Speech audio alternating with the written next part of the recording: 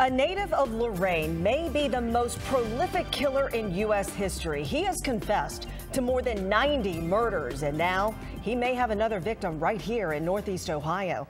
Good evening, I'm Lena Lai. And I'm Betsy Kling. Russ and Sarah are off tonight. Andrew Horansky joins us now. And Andrew, you spoke with detectives in Willoughby Hills who believe Samuel Little could hold the key to a decades-old cold case there. That's absolutely right. They interviewed him in December at a prison in Texas, and they say he confessed to killing and then dumping a woman in Willoughby Hills. What he could not provide was any information about her, not even her name, since he said they only spent about 30 minutes together. 78-year-old Samuel Little says he's killed more than 90 women across the country, confessing after a 2013 conviction. On Friday, prosecutors in Cuyahoga County indicted him for 2 more.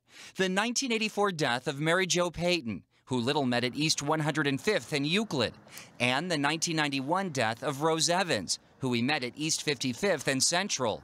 Yet not for a prostitute he claimed to meet at East 37th and Broadway in the late 70s. Her skeleton found off I-271 in 1983, badly deteriorated in a blue-green dress. He told us that he killed our victim by strangulation, and he actually took his hands out and demonstrated how he put his hands around her neck and choked her to death, and that he was just laughing about it when he was doing it. Tonight, they're hoping someone who knew her steps up. We have a confession from someone who has confessed to multiple murders. If this indeed is the female that Mr. Little was talking about during our interview, he didn't spend the amount of time that he did or have the details that he did in some of these other homicides. Homicides that began in 1970 and lasted 35 years. The victims, vulnerable women addicted to drugs and easily missed. Little could recall their deaths so clearly he drew many of their portraits, but not the one in Willoughby Hills, where investigators now know a lot about a killer and little about the victim. If you have any information, you are asked to call police. We have their information on WKYC.com. Lena, they have DNA evidence that they're working out separately, but really need to ID this person if there's ever to be hope of a prosecution. And so, Andrew, what were the detectives' impressions of Little? And do they really think he could have killed 90 women? Some of my first questions. They do. He's already believed to be the killer in more than half of the cases he's confessed to. They say he was very unassuming, talked about the Cleveland Browns. Bottom line, they do not see him here as someone who would ever need to lie or embellish, especially because at this point, in exchange for these confessions with law enforcement, the death penalty is taken off the table. All right. Thanks so much, Andrew. Sure. A Fox 2 exclusive tonight in our continuing coverage of cold case murders in the St. Louis area, possibly connected to serial killer Samuel Little. For the first time, we are hearing from the local Illinois State Police investigators who traveled to Texas to question Little. Would you know if you were in the presence of a killer? When it comes to Samuel Little, the answer is probably not. He spent most of his life interacting with people that had no idea that he was possibly doing the things that he is now admitting to. For decades, Samuel Little committed crimes across the United States, but until 2014 was never convicted of his most vicious vice, murder. Recently, he's confessed to killing 93 women across the country between 1970 and 2005, some in the St. Louis area. Illinois State Police Lieutenant Calvin Brown is overseeing some of the local cold case investigations involving Little. Right now, it seems that the cases that we are researching appear to all be in the Madison County, Illinois area. Last fall, ISP sent Sergeant Elbert Jennings and Special Agent Travis Irwin to Texas to interview Little. It's a lot of weight on you going in, knowing that you're going to be talking to this individual. We tried to clarify certain details and tried to find more specifics, things that we could come back and could corroborate with the evidence that we have in the case files. In order to keep on track, we try to stay with one particular setting before we go to a different one. So when I say setting, I mean one scene or one case before we go to the next one. He didn't do anything that you would see somebody that almost fight back. No, he was actively trying to make us understand some of those details to clarify things. One of the cases they asked Little about was the 1977 murder of Mary Ann Jenkins. Last month, we interviewed Jenkins' son about the potential break in the case. We want answers, and we're possibly finna get answers now, and somebody's gonna pay, finally, for what happened to her. With the information gathered during their interview, investigators hope they can one day provide justice that, until now, seemed lost. We're not going to rush anything. We want to do our due diligence and do the best investigation we can to provide the best project and the best outcome we can for those families who've lost loved ones. The FBI tells me it's confirmed half of the 93 murders Little has confessed to. In addition to the Illinois State Police, I can confirm there are other local law enforcement agencies that have been contacted by the FBI regarding Little's potential connection to unsolved murders. It's a case that's haunted investigators for more than 40 years. The murder of an innocent woman in Prince George's County that has gone unsolved until now. Thanks for staying with WJZ. I'm Rick Ritter. And I'm Mary Bubala. One of the most prolific serial killers in history admitted to killing her and close to 100 other victims. Authorities are now turning to the public for help. The mugshot of 78-year-old Samuel Little sends chills down your spine. The man, police say, admitted to killing as many as 90 people across the country, including an innocent woman in Laurel. I can truly say that Samuel Little is a true monster. He's every woman's ultimate nightmare. It was the summer of 1972 when Little picked up his victim at a Washington bus station. Later drove her to a wooded area in Laurel where Little says they had sex, and then he strangled her to death. He described it when I interviewed him in a way where he was actually excited about describing how he did this murder. Despite all of that time that passed, Little packs a sick memory. He got excited when he described the case to us. I showed him aerial photos to confirm that we were looking at or investigating the correct case. And he actually pointed out the dirt roads that he went on and pointed out exactly where he left her body. It was a hunter who months later found the woman's skeletal remains. But for 45 years, they've been unable to identify her killer. Little had been serving life sentences in California and started confessing in an effort to transfer prisons. Now the focus turns to identifying Jane Doe, a description Little has already shed light on. He described the victim, and the way that the medical examiner described her everything matched. Now, authorities believe the woman was from the Massachusetts area and was recently divorced. They say she was a white female with dirty blonde or reddish hair. Anyone with information is urged to call police immediately. Samuel Little is a known serial killer. He was serving 4 life sentences in LA. Samuel Little targets were female. Some were either mentally challenged or some type of physical ailment that they had. Texas Ranger James Holland contacted us and told us that he had some leads and information on possible victims in Miami, Florida.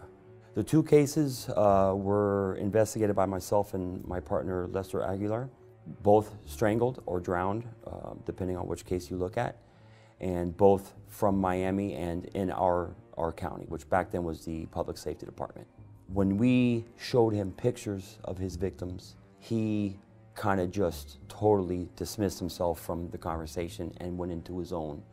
And he relived everything minute by minute, from description of the women to what he did to them, how he did it to them, and his the final point of him actually just leaving their bodies where they were. If you didn't know him, he was a standard older gentleman, crystal clear blue eyes. However, when he started speaking to you about what he had done, those eyes looked right through you. And that was the first key. That was our impression of this guy is he's a killer. And the reason behind that is because when he would start remembering what he did and the descriptions he would give us, you totally saw him just blink out and almost relive the moment and the area he was at when he was describing the murders to us.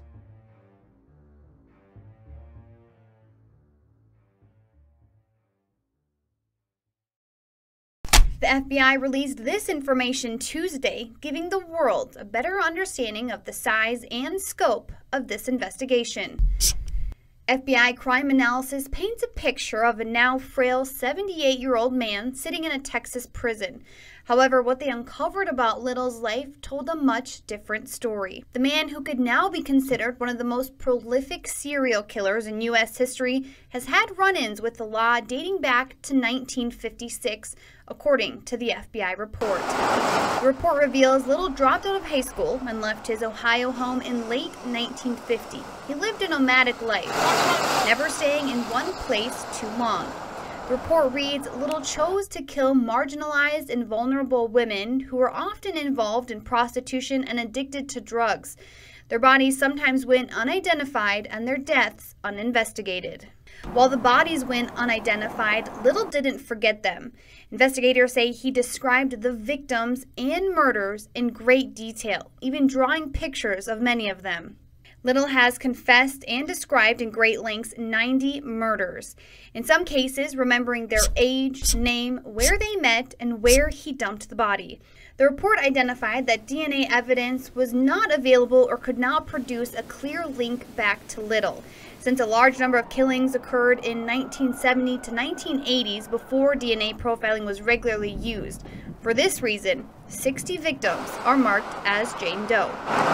It was Little's confession that brought him back to West Texas more than 2 decades after the reported killing of Denise Brothers in 1994.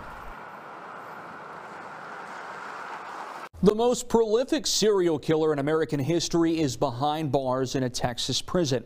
Samuel Little has admitted to killing more than 90 women across the country. Now, the 78-year-old is working with investigators, drawing sketches of his victims. And the victims' families are finally getting some closure because of his drawings. In tonight's special report, inside the mind of a serial killer. As Samuel Little serves his life sentence in an Odessa prison, families across the country are coming forward saying the serial killer's sketches look just like their loved ones. Tammy Green got emotional when she saw this sketch of one of Little's victims, who the FBI says was killed in the Memphis area. Green immediately thought of Zena Marie Jones. When I first seen this picture, like I said, it brought tears to my eyes. I hadn't even put these two pictures together yet. It looked like my auntie to me in my eyes. Green's aunt disappeared in 1989 on New Year's Day, and they have not seen her since. The family says Jones was a prostitute and on drugs. If you look at her hair right here and look at her hair, they the same length with the same eyebrow, how he got it drawn. This eyebrow is looking exactly like that. Psychiatrist Dr. Dave Davis looks over the sketches and is astonished at the detail. If this is accurate, it's remarkable. For him, the serial killer's mind is something he's never seen before. He's got a book somewhere, or somehow he's got wonderful facial recognition, or he's been keeping a record of these people that he killed somewhere. Throughout the Southeast and even Texas, investigators are following up on calls they've received from other families. Little confessed to killing dozens of women between 1970 and 2005. The 78-year-old says he killed 2 women in the state of Texas.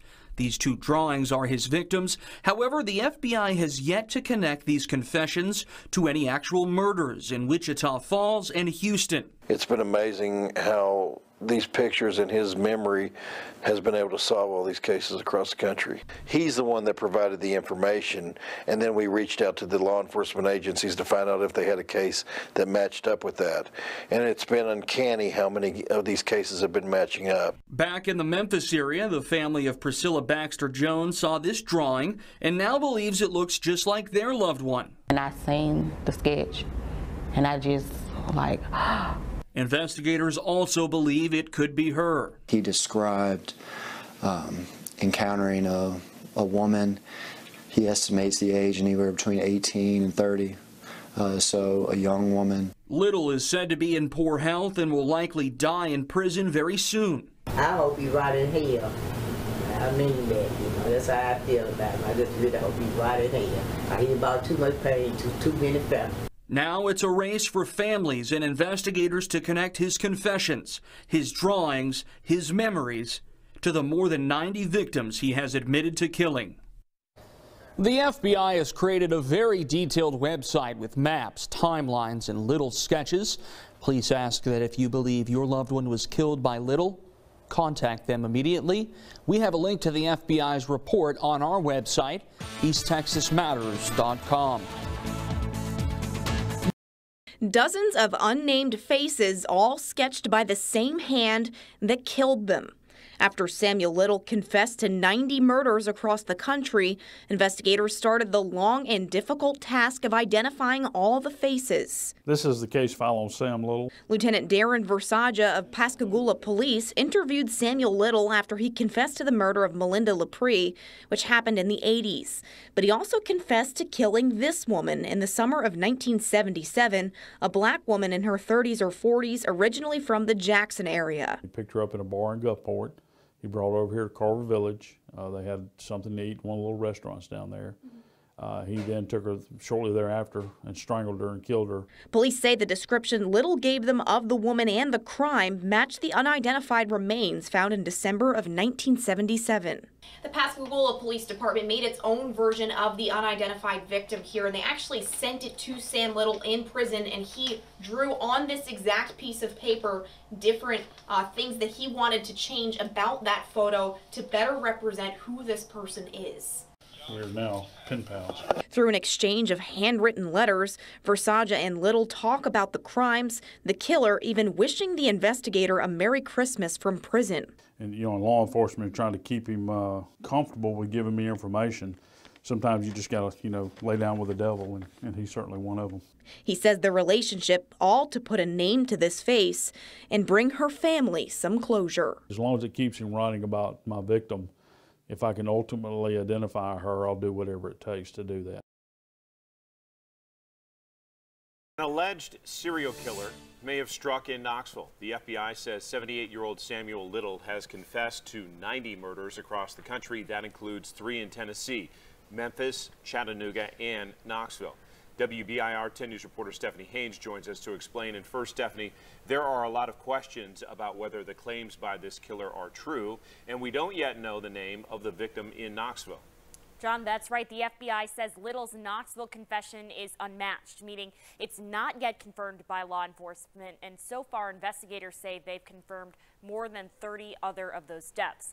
The local victim is described as an African-American woman aged 25 killed in 1975.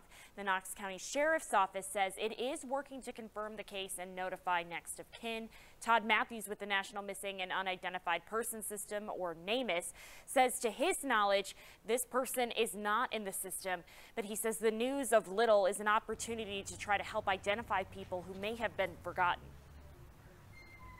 Until we identify all of those people and get them back to where they belong, it's not over. This event's still happening.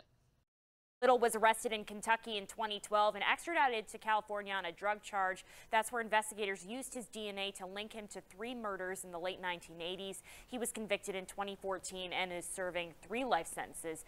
Coming up at 6, could Little be exaggerating, and will we ever know? Robin and John. Stephanie.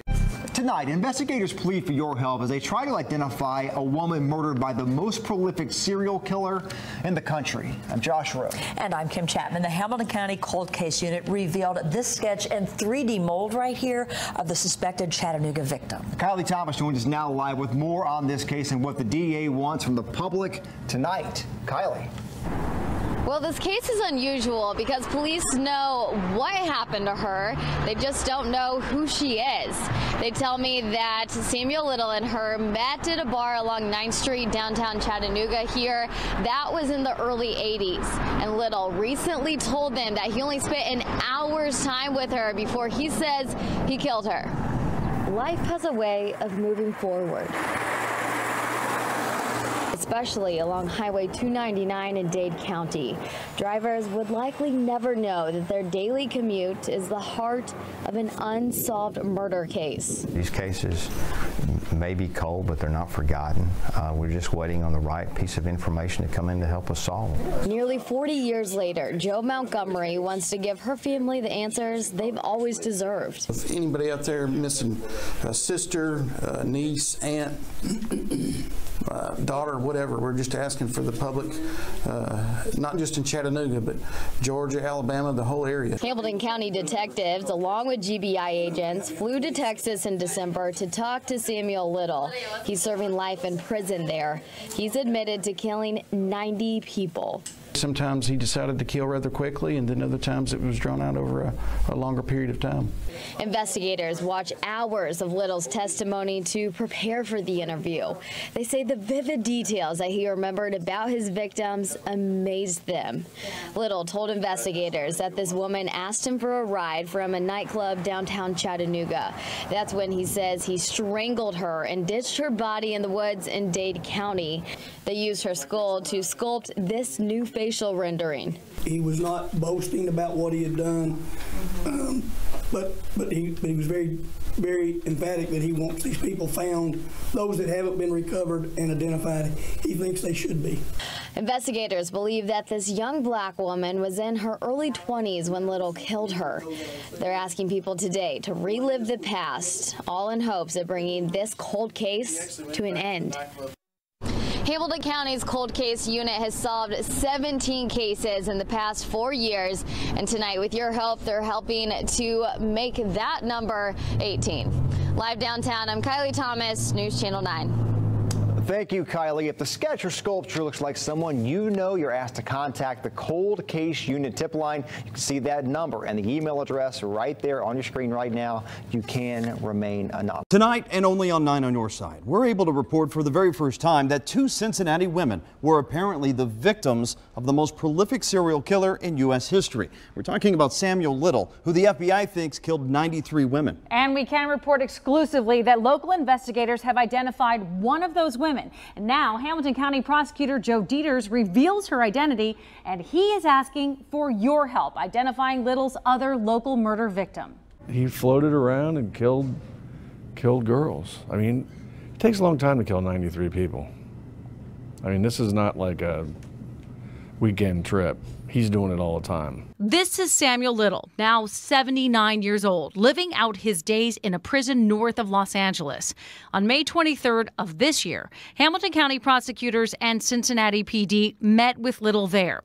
He told them when he looked like this in the 1970s and 80s, he lived in a halfway house in northern Kentucky and killed 2 women in Cincinnati. He agreed that he would confess to the murders he has committed as long as we don't seek the death penalty, which I would never do, except we didn't have a death penalty. So it was a pretty easy decision to make. How would he kill them? He always strangled the girls, always. Little draws pictures of his victims. He makes notes about them. This one, he writes, tall girl, highway by sign, Cincinnati in 1984 or 74. The FBI released this sketch along with dozens of others last year. Now, Dieters says her name is Anna Stewart. Investigators found her 33-year-old body in 1981 near a condo complex 100 miles north of Cincinnati. Now the mystery of how she died is solved.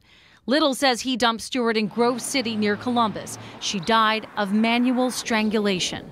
But Dieters says they have no idea the identity of another local victim that Little admitted just this spring to killing nearly 40 years ago. We've indicted him on both murders, and we're asking the public's help to possibly identify the Jane Doe that we can't identify right now. Little's drawing indicates she wore a wig, and he told investigators he didn't have a pencil dark enough to illustrate the color of her skin. So the prosecutor's office mocked up what she might look like without the wig and darker complected. Little told them she was black, slender, wore glasses, lived in Over the Rhine with a heavy female Hispanic. So much detail, he even says the street entrance to her apartment opened to a staircase to the 2nd floor. And that he left her body next to a cool cigarette billboard. He just would prey on prostitutes and drug addicts. And unfortunately, they weren't missed. He would dump them in remote areas. Because he didn't use a weapon, he was able to conceal the cause of death. Dieters tells me they will go back to Los Angeles probably in early August, where Little will plead guilty to both murders via Skype, the first time that he knows of that's been done in Hamilton County. So as for Jane Doe, the unknown victim, we have all the details about her and who to contact if you might know who she is. It's all on WCPO.com. You know, the prosecutors have a team of interns looking through microfiche at the coroner's office as we speak. And then what about Anna Stewart? Well, she had 3 children. Police have informed them of Little's confession, and we were told that this news has been extremely difficult for them to learn. Well, you know, there are some questions obviously swirling around this. I think viewers probably still have questions too. First off, and I wrote some notes here first, why do they believe him in the first place? Why admit it now when he probably could have gotten away with this for the rest of his life? Right. And then the details that he has given on all of these women is so very specific. Yep. How can he do that? Okay, so these are all extremely valid questions. And Joe Dieters is going to hold a news conference tomorrow along with the Franklin County prosecutor. That's the Grove City, who's in charge of Grove City. We are, of course, going to have that covered. And then as for your questions, we have the answers actually to that. And we talked at length with not only Joe Dieters, but a criminal expert as well about the mind of a man like this. It is extraordinarily chilling, folks, and it is oddly fascinating. Look at this. So I hope that you'll join me tomorrow at 11 for that, including the possibility of a third victim from this area. A third victim in this area yet to be discovered. So that's all tomorrow night at 11. And I'll get my answers tomorrow night at 11. Yes, you will. I look forward to it. All right, thanks. Tonight, the FBI releasing disturbing details of a man they're calling the most prolific serial killer in U.S. history, possibly targeting women right here in the Bay Area. And now investigators need your help to connect a crime scene stretching from Florida all the way to California. Michael Paluska live in Tampa tonight with new details just coming down. Michael? Paul, the FBI has linked Samuel Little to 90 murder cases across the country. 2 of them, he says, he committed right here in the Bay Area. Don't let Samuel Little's age fool you. The 78-year-old's lived a life committing horrific violent crimes, recently confessing to 90 murders. The FBI says the killing spree left women dead all over the country from 1970 to 2005. There are a total of 9 murders here in Florida Little confessed to. 2 of those cases are in our area. In Tampa, Little admitted to killing a black female in 1984, and in Plant City, the FBI map showing he killed another black female in 1977 or 1978, meeting that victim in Clearwater. The Marion County Sheriff's Office did clear a 1982 murder case, Little confessing to a detective that he killed Rosie Hill because, quote, God put him on this earth to do it. Despite dozens of unsolved murders across the Bay Area and hundreds across the state, the FBI says the victims they are searching for likely won't be on any lists. They are probably all Jane Does. The FBI says Little killed vulnerable women, often involved in drugs and prostitution. The cases never considered homicides. Tonight, Tampa police telling ABC Action News they've been in contact with the FBI about Little, but so far they have not connected him to any of their unsolved homicides. And Little won't be getting out of prison anytime soon. He is currently serving 3 life sentences for killing 3 women in the Los Angeles area. We've reached out to a number of law enforcement agencies across the Bay Area. We are waiting to hear back from them on whether or not they are getting any more breaks in their case because of Little's confessions. We are live here in Tampa tonight. Michael Paluska, ABC Action News. Michael, take a look at this map here. These are all of the places that detectives are digging into cold case murders. You can see a concentration in our area there in Florida. An accused serial killer has confessed to killing 90 women, including 2 here in the Tampa Bay area. ABC Action News reporter Sarah Hollenbeck is live at the Tampa Police Department for us right now. Sarah, detectives tell you that they're working with the FBI very closely on these cases.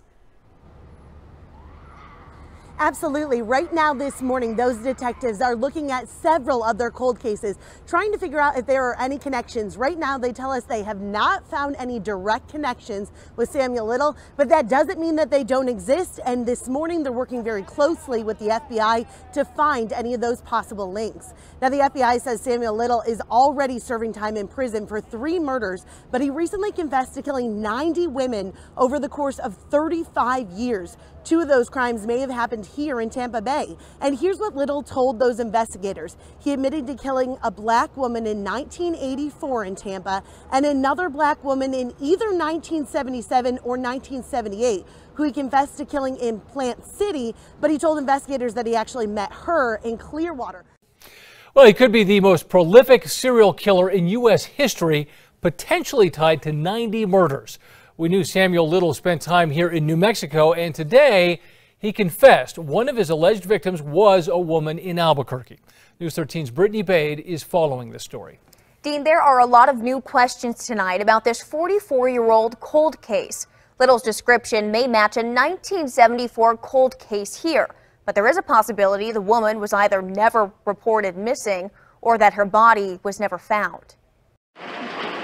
This elderly man you see in a wheelchair says he spent decades killing women all across the country. And the FBI says Samuel Little confessed to murdering one of his 90 victims right here in the metro. Just today, the FBI released dozens of murders Little is claiming responsibility for. The crimes span decades and stretch from California to Florida. And in 1974, Little says he killed a, quote, 25-year-old white woman in Albuquerque. Investigators have not yet linked Little's confession to a cold case here, but News 13 found at least 2 articles in the Albuquerque Journal archives from 1974 with descriptions similar to the former competitive boxer's M.O. He strangled her with his hands, like he said he did to Denise Brothers of Texas in 1994. The FBI says Little would often kill women by knocking them out and strangling them in such a way that their causes of death were often classified as accidents or natural causes. by the time we get done, it very well may be confirmed that he is the most prolific serial killer in American history. This West Texas DA is currently trying Little for what would be his 4th murder conviction, and he says none of Little's confessions have been disproven. So now investigators here will either be able to solve a 44-year-old cold case or discover that decades ago no one even noticed a vulnerable young Albuquerque woman went missing. Compared to the descriptions of Little's other confessions, the Albuquerque case is fairly detailed. The FBI says Little remembers his crimes in great detail, but sometimes is uncertain about the exact dates. Dean, back to you. All right, Brittany, thank you. Now, we reached out to APD late today to see if the woman's description matched any of their cold cases. They tell us they are looking at their records. We will continue, of course, to keep you updated on this story as we get new information. Investigators say a convicted serial killer is now working with them to identify his victims by drawing portraits of them. Samuel Little is serving multiple life sentences in a California prison, and he confessed to 90 murders nationwide, 2 of them in Mobile, 2 in Pascagoula. News 5's Mary Smith has been covering this story for months. She's live in our studio after speaking with Pascagoula police about one portrait in particular. Mary? Roseanne, that's right. Investigators have been able to confirm 30 of Little's alleged 90 victims. The remaining 60 are still active investigations. Now officials are hoping you'll take a close look at these faces of unidentified victims drawn by Little himself from prison. One of these portraits is a murdered woman in Pascagoula in 1977. Dozens of unnamed faces, all sketched by the same hand that killed them. After Samuel Little confessed to 90 murders across the country, investigators started the long and difficult task of identifying all the faces. This is the case file on Sam Little. Lieutenant Darren Versaja of Pascagoula Police interviewed Samuel Little after he confessed to the murder of Melinda Lepre, which happened in the 80s.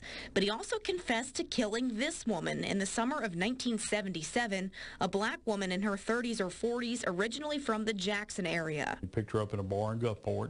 He brought her over here to Carver Village. They had something to eat, one of the little restaurants down there. He then took her shortly thereafter and strangled her and killed her. Police say the description Little gave them of the woman and the crime matched the unidentified remains found in December of 1977. The Pascagoula Police Department made its own version of the unidentified victim here, and they actually sent it to Sam Little in prison, and he drew on this exact piece of paper different things that he wanted to change about that photo to better represent who this person is. we're now pen pals. Through an exchange of handwritten letters, Versace and Little talk about the crimes, the killer even wishing the investigator a Merry Christmas from prison. And, you know, law enforcement are trying to keep him comfortable with giving me information. Sometimes you just got to, you know, lay down with the devil, and he's certainly one of them. He says the relationship, all to put a name to this face and bring her family some closure. As long as it keeps him writing about my victim, if I can ultimately identify her, I'll do whatever it takes to do that.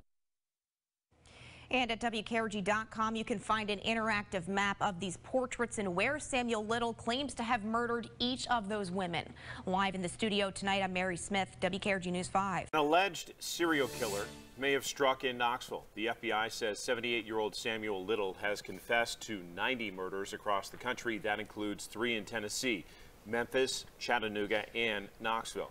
WBIR 10 News reporter Stephanie Haynes joins us to explain. And first, Stephanie, there are a lot of questions about whether the claims by this killer are true, and we don't yet know the name of the victim in Knoxville.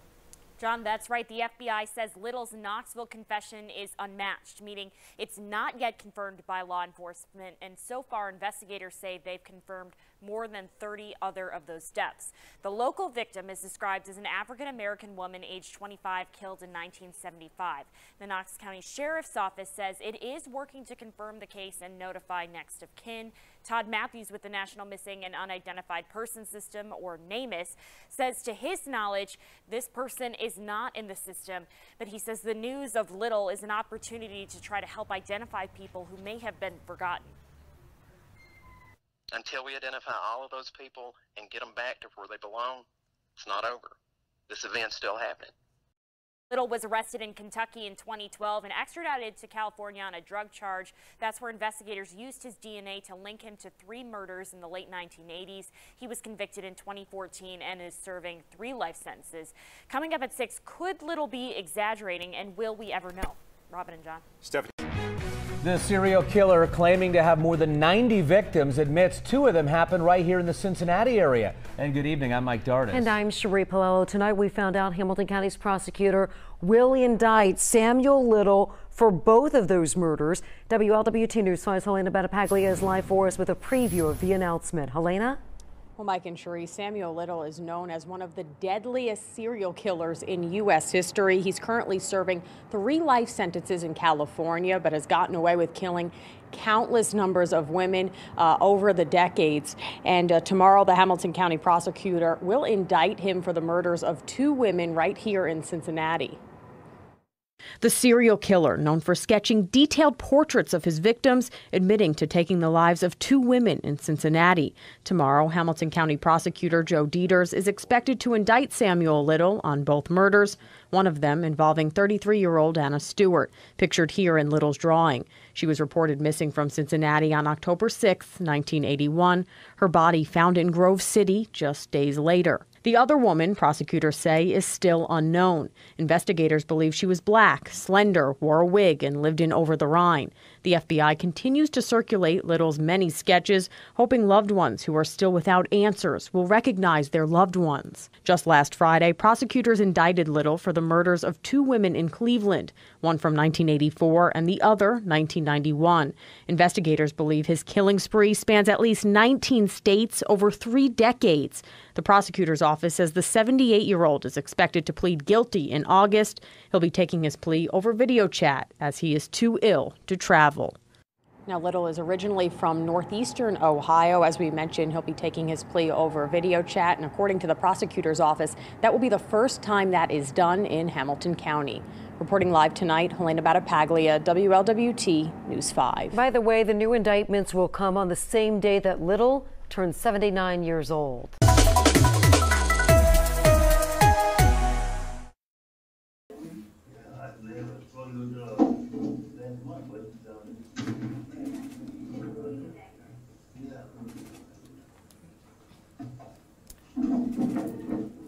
Councils, are we ready?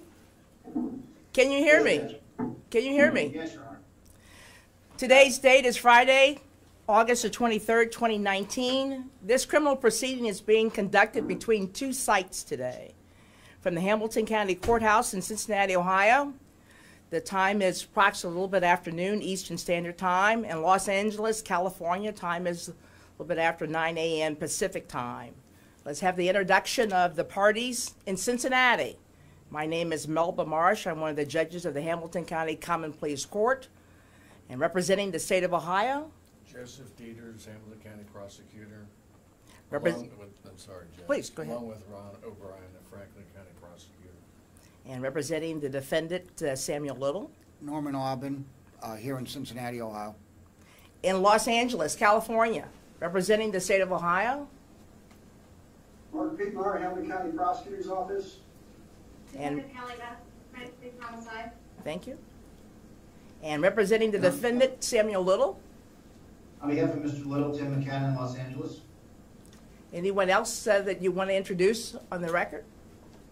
Yes, Your Honor. Texas Ranger Jim Holland, who is to the left of us, who's been a big assistance to us, and he's also actually helping both parties today, the state and the defendant.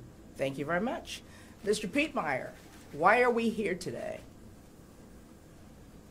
Judge, we reached an agreement with Mr. Little back in May. At that time, Detective Kelly Best and myself came to this prison and met with Mr. Little. He agreed to give us details on, admit to, and plead guilty to 2 murders that happened in the city of Cincinnati back in the 1980s time frame. In return, he asked that we not seek the death penalty. And in doing research on the matter, we realized that the one case that we have a specific date on, which is October 11th, 1981, the death penalty was actually suspended in Ohio and did not get reinstated until about a week later. So he was not eligible for the death penalty on that case. The other murder happened in a time frame, we're not sure of a specific date, but it happened during a time when we did and we did not have the death penalty. So we did make that agreement with Mr. Little. He gave us full statement on both of those cases. He's been indicted, and we are now here pursuant to Criminal Rule 43 for the defendant to be arraigned, to enter a guilty plea, and to be sentenced on both of those cases. Thank you very much. The court has been presented with 2 indictments by the Hamilton County Prosecutor charging the defendant with the commission of felonies. Case numbers are B-19-2543, State of Ohio versus Samuel Little, murder 2903.02, the Ohio Revised Code. A victim, Anna Stewart, on or about October the 11th, 1981. And B-19-2957, State of Ohio versus Samuel Little, murder charge. Jane Doe, victim, in between 1/1 of 1980 and December the 31st, 1999. Is that correct, Mr. Piedmar? Yes, Your Honor. And it's my understanding that Mr. Little is currently serving multiple life sentences without parole, correct? Yes, it's my understanding he has 3 life without parole sentences consecutive to each other that he's serving in California. And it's also my understanding that you are all currently located at the California State Prison in Los Angeles County. Yes, Your Honor. And it's my understanding as well is that Mr. Little's health does not permit him to travel back to Ohio to face these felony indictments. Is that correct? Yes, it would be impractical, and also his health would be a problem. Yes, Your Honor. And it's my understanding that Mr. Little has told the prosecution that he is willing to plead guilty today. Is that correct? Yes, and Your Honor, he has also signed waivers of, pursuant to Criminal Rule 43, waiver of an appearance in person and agreeing to do these proceedings as we're doing them today. Mr. McKenna has a form signed on each of those cases. He can hold up to the camera if you like. He also has jury waivers on both of these cases and guilty pleas signed on both of these cases. Is that correct, Mr. McKenna? Yes, Your Honor. And Mr. Aubin as well? Yes, Your Honor. And let me just state for the record that the Hamilton County Prosecution Office has made arrangements with the California State Prison in Los Angeles County through the use of Skype equipment with the cooperation of the Hamilton County Law Library for the parties to travel to said prison on this date of August the 23rd, 2019 for the arraignment, plea, and sentencing to occur. Also correct? Yes. And let's Councils, let's go over Ohio Criminal Rules of Procedure 43, which allows for such a remote proceeding if all of the following factors occur. Let's go through the factors one at a time, please. It is appropriate notice to all parties. The record will reflect that all parties have received notice. Am I correct, counsels? Yes, Your Honor. Yes. And the court will make a provision to allow private communication between Mr. Little and counsel. Mr. McKenna, certainly being physically present with your client, Mr. Little, today, you've been given the opportunity to have private communications with him. However, if you or Mr. Aubin need to speak or consult with your client anytime during this proceedings, all you would have to do is ask and will be granted. Microphones in this room will be disengaged. Understood, counsels? Yes, Your Honor. Mr. McKenna in Los Angeles and Mr. Aubin here in Cincinnati, you're both present for the record. Am I correct? That's correct, Your Honor. And you're both participating. Am I correct? Yes, Your Honor. Yes. And you're both consenting to this format. Is that correct, counsels? Yes, Your Honor. Yes. Let the record reflect that both counsels are present, both counsels are participating, both counsels are consenting to the format in this proceedings. Thus, this proceedings may involve sworn testimony that will be subject to cross-examination. Let's go to the next factor. The defendant may waive in writing or on the record the defendant's right to be physically present. Counsels, Mr. Aubin, Mr. McKenna, are you waiving your client's presence here today in this proceeding? Yes, Your Honor. Yes, Your Honor. And finally, the last three factors of Criminal Rule 43, I'll take these factors directly with the defendant, Samuel Little himself. Mr. Little, it is part of Rule 43 is that you must be able to see and to hear these proceedings. Also, this proceedings must allow you to speak and to be seen and to be heard by the court and the parties. For the record on the monitor, I can see the parties. I can see Mr. Pietmeyer. I can see Mr. McKenna. I can see the officer, and I can see the individual sitting along with Mr. Pietmeyer. And for the record, I see another individual who I've identified as Samuel Little. Mr. Little, for the record, I need to hear you. Can you hear me?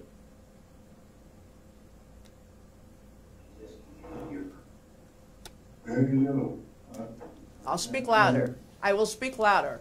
Mr. Little, can you hear me? Yes. Mr. Little, can you see me? I can barely see you. All right. I'm going to raise my hand. Mr. Little, can you see me? I see you. For the record, would you please state your full name? Samuel Little. Would you please state your date of birth? 6/7/40.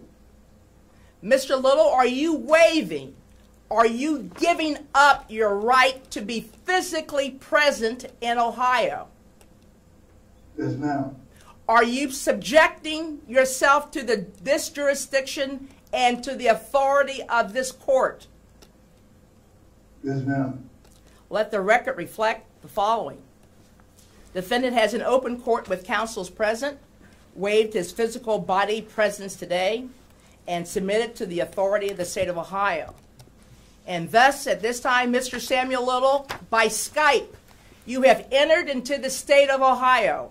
You are currently in Hamilton County, Ohio, in the city of Cincinnati, at the Hamilton County Courthouse. You are in a room in the law library, which is now a Court of Common Pleas courtroom. In my presence, Judge Melba Marsh, Judge of the Common Pleas Court, General Division. Mr. Little, you are in my courtroom as though you are physically standing in front of me. Do you understand, sir? Yeah. Madam Clerk, the arraignment. This is case number B1902957. Samuel Little, also known as Samuel McDowell. You've been indicted with 1-count murder, and also in case B1902543, Samuel Little, also known as Samuel McDowell. You've been indicted with 1-count murder. Have you received copies of your indictments? Your Honor, for the purposes of arraignment, he would plead not guilty, but then we would move on to actually tendering a plea of guilty, which we've executed today. All right, thank you very much. And I have a set of forms, counsel. At this particular point in time, the arraignment will be accepted. And you waive any defects in regards to the arraignment at this time, Mr. McKenna? Yes, Your Honor. Mr. Aubin? Yes, Your Honor. Thank you very much. And also, I will sign the entry authorizing the arraignment, the guilty plea, and sentence of the defendant via remote video pursuant to Criminal Rule 43 at this time. Any objections, counsel? No, Your Honor. No, Your Honor. All right. Mr. McKenna, in front of you, you should have a set of forms. One of them is captioned B-19-2543. And one document is entry waiving jury trial, and the other companion is entry withdrawing plea of not guilty and entering a plea of guilty. Do you have both of those documents for that particular case number? I will hold them up for the camera. I will represent to the court that this is the entry waiving jury trial with Mr. Little's signature that I personally witnessed, as well as mine.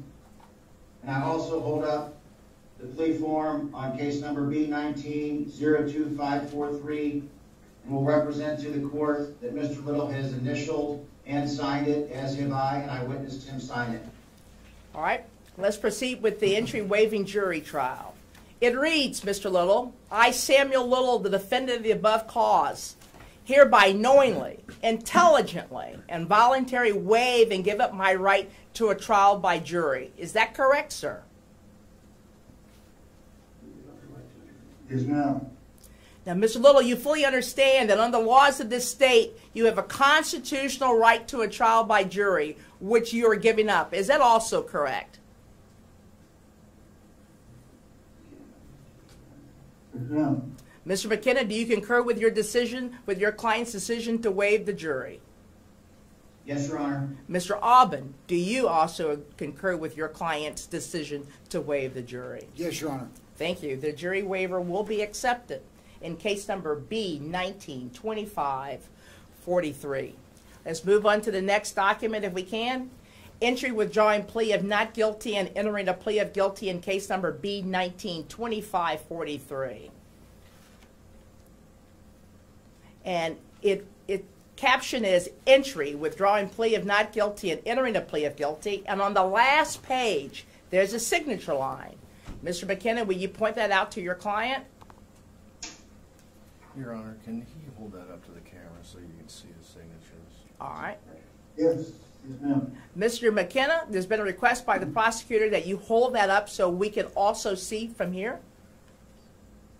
He has to go to the camera. And would you mind walking to the camera, Mr. McKenna?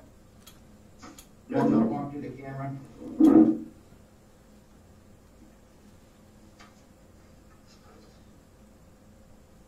I'll represent to the court that's his signature.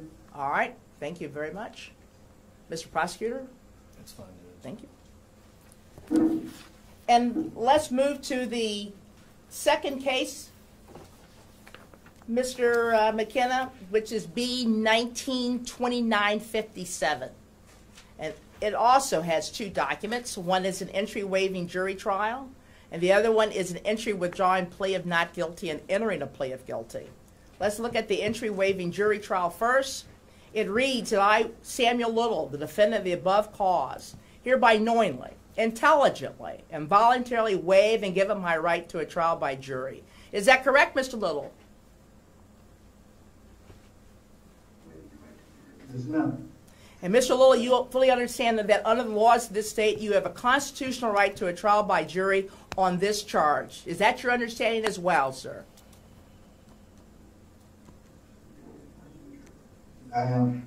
Mr. McKenna, do you concur with your client's decision to waive the jury on this case number?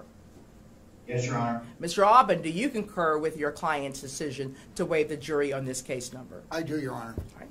And Mr. McKenna, would you show your client the entry withdrawing plea of not guilty and entering a plea of guilty and turn to the last page of that document? And is there a signature on that page? There is, Judge. Would you like me to approach the camera? Yes, please. This is the second plea form. I'll represent to the court that is his signature. I watched him sign it. Thank you. Mr. Little, you have signed both of these guilty finding pleas, haven't you? Yes. Let's go through the documents at this time. Beg your pardon? They both, thank you. They both begin the same, as in B 1929-57, as in B 1925-43. They start, I, Samuel Little, the defendant in the above cause, hereby freely and voluntarily withdraw my former plea of not guilty and enter a plea of guilty. Mr. Little, on the first indictment, B 1925-43, what is your plea to the charge of murder? Guilty. It is a special felony. Potential sentencing range is 15 years to life. Mandatory time, yes. Maximum fine is $15,000. Let's move to the other indictment, B 1929-57. It reads the same as the first. I, Samuel Little, the defendant of the above cause, hereby freely and voluntarily withdraw my former plea of not guilty and enter a plea of guilty to murder. Mr. Little, is your plea to the charge of murder one of guilty? Yes. And that is count 1, murder, 290302, special felony, potential sentence, 15 years to life, mandatory prison time, yes, and the maximum fine, I incorrectly said $15,000 for the first charge. It should be $25,000 maximum fine. Am I correct, counsels? It's 25. 25. So, That's fine, Judge. thank Yes, you. Your Honor, I agree. Thank you very much. And let's proceed with the plea, Mr. Little. I am not reading the post-release control information from the state of Ohio, since you will not be subject to post-release control in this state. I am not reading the community control probation information on this plea form, since you're not going to be subject to the community control probation. I will pick up the form at this particular point. Are you satisfied with your attorney's advice and counsel? I am. On both indictments. Are you satisfied, Mr. Little, on both indictments? Are you under the influence of drugs or alcohol at this time? No, I hope not. Have you been forced or threatened in any way to cause you to sign and offer these pleas to the indictment today? No, I haven't been fit. You understand, by pleading guilty to both indictments, you give up your constitutional rights to a jury trial. By pleading to both indictments, you give up your right to confront witness against you. By pleading guilty to both indictments, you give up the right to have subpoenaed witnesses walk in this courtroom in your favor. By pleading guilty to both indictments, you give up the right to require the state of Ohio to prove your guilt beyond a reasonable doubt at a trial at which you cannot be compelled to testify against yourself. Do you understand your rights of pleading guilty to both indictments? Yes, ma'am. Mr. Little, you understand that these pleas of guilty to both indictments are a complete admission of your guilt to the charges. Do you understand that, sir? Yes. And you understand, sir, that you must give your DNA, I'm sure you have given it to the state of Ohio, as well as to the state of California. My last question, are you a citizen of the United States of America? Yes. Counsels, Mr. McKenna, Mr. Aubin, I know you've explained to your client prior to his signing these plea forms in both cases involving both indictments to the charge of murder. I know you've spoken to him about the penalties involved as well as his constitutional rights in both cases. Is that correct, counsels? Yes, Your Honor. And is it your opinion? Do you represent that it is your opinion that Mr. Samuel Little, your client, is competent to enter these pleas to both indictments and is doing so knowingly, intelligently, and voluntarily? Yes, Your Honor. Yes, Your Honor. Mr. Prosecutor, Mr. Piepmeyer, what are the facts? Your Honor, first of all, with reference to a victim notification, earlier this week I spoke with the family of Anna Stewart. I spoke with a daughter, Tanya Smith, who lives in Tennessee, also a sister, Lois Jones, who lives in Ohio. And neither one of them wanted to attend the hearing in your courtroom today. Both of them expressed a lot of gratitude for the work of Jim Holland from the Texas Rangers, Kelly Best from the Cincinnati Homicide Squad, and the Hamilton County Prosecutor Joe Dieters and Franklin County Prosecutor Ron O'Brien for their efforts on these cases. With reference to the facts, 1902543, the murder of Anna Stewart, this happened on October 11, 1981 in Cincinnati, Ohio. On that date, the defendant purposely caused the death of Anna Stewart. She was a 33-year-old unmarried mother of three. She had a drug problem, and she did engage in prostitution from time to time. She was last seen approximately October 6, 1981, and her body was found in Grove City, just south of Columbus, on Monday, October 12, 1981. Within a couple of days, she was identified as Anna Stewart, but little else was known about her. The cause of death was ruled to be strangulation, manual strangulation. The manner of death was homicide. It wasn't until the defendant came forward late last year and then earlier this year when Detective Best and myself interviewed Mr. Little that he actually admitted that he was the one that caused her death.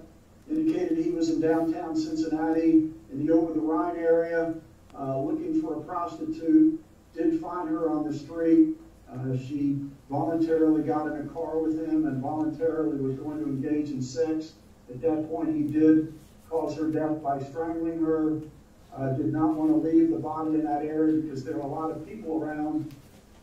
Drove north on I-71 and gave very specific details on where he left her and how he left her, and all of the details he gave on this case did match. The second case, 1902957, was listed as a Jane Doe, and a Detective Best has worked tirelessly, still trying to, and she's confident at some point will have a positive identification. On that case, again, the defendant was in downtown Cincinnati, was on a hillside, and we're not sure exactly where. We think it might have been Sycamore Hill or one of the hills going up to Mount Adams, but saw a lady standing in the doorway of a building with stairs that led up to a second story. She motioned for him to come in. He went upstairs with her. There was another female there that he identified as a heavyset Puerto Rican. They did agree, Mexican, I'm sorry, Mr. Little corrected me, he said a Mexican. They agreed to do some drugs together and left to do that. Again, she voluntarily got in the car with him, voluntarily left with him, had agreed to have sex with him, and again, he ended up strangling her, drove some distance away, but we believe close somewhere in downtown Cincinnati area, left her body on a hillside. He thinks it might have been under a billboard, possibly for Cool cigarettes.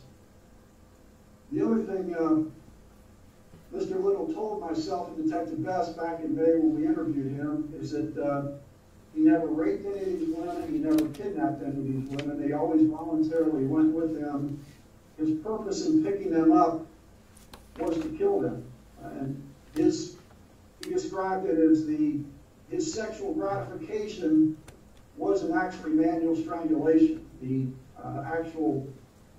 His bare hands on the bare necks, that's what actually got him sexually aroused, and that's why he did this. It wasn't for any other reason. He also said he specifically looked for people that would not be missed. He said he wasn't going to pick up a teenager or a housewife, because they would probably be missed pretty quickly. He might be caught. He looked for people that appeared to be homeless, possibly a prostitute, people that would, if they went missing for a couple days, their family members would probably not immediately notify the authorities, and that's what happened in these cases.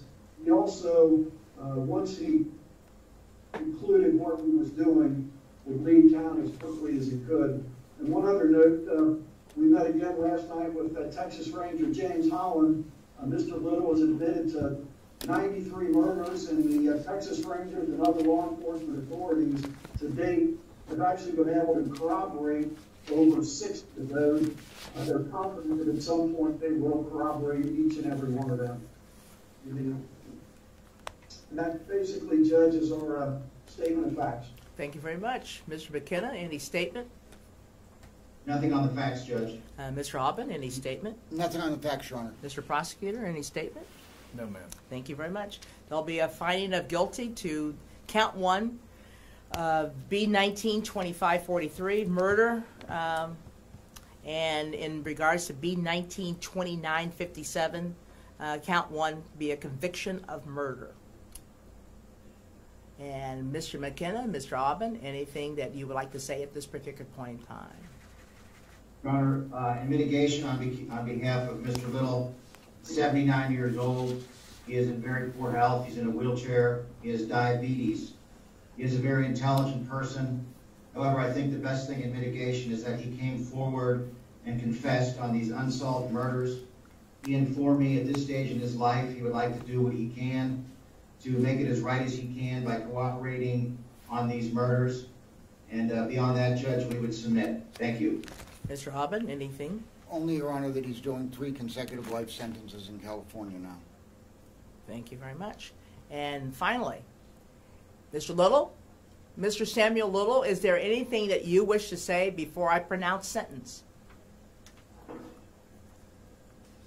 No. No, Your Honor, he said no. Thank you.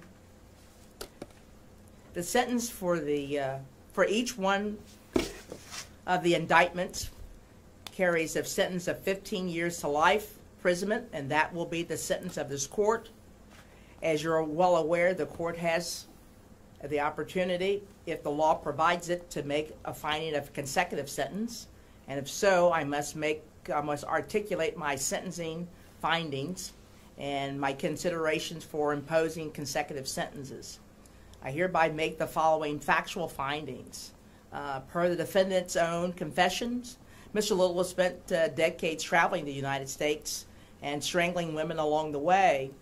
Mr. Little has confessed to a dozen of other killings, like Cincinnati's Jane Doe, and many of his victims remain unidentified except for sketches that he has drawn to help or assist law enforcement to find his victims and their whereabouts.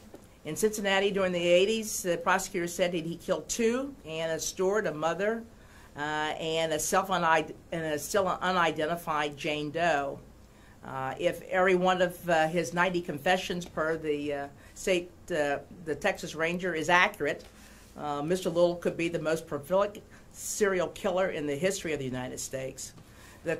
I hereby make the following findings: that consecutive sentences are necessary to protect the public from future crime or punish the offender, and the consecutive sentence is not disproportionate to seriousness of conduct and danger offender poses to the public. And the final factor, offender's criminal history makes consecutive sentences necessary to protect the public. Therefore, the sentences will be 15 years to life on each, running consecutive to each, and consecutive to any time that he is currently serving in the California court system. Anything further from Mr. McKenna? No, Your Honor. Anything further from Mr. Aubin? No, Your Honor. Anything from Mr. Pietmeyer? No, Your Honor. Anything further from Mr. Dieters? No, ma'am. Mr. Samuel Little, I have to give you the right to an appeal for these proceedings.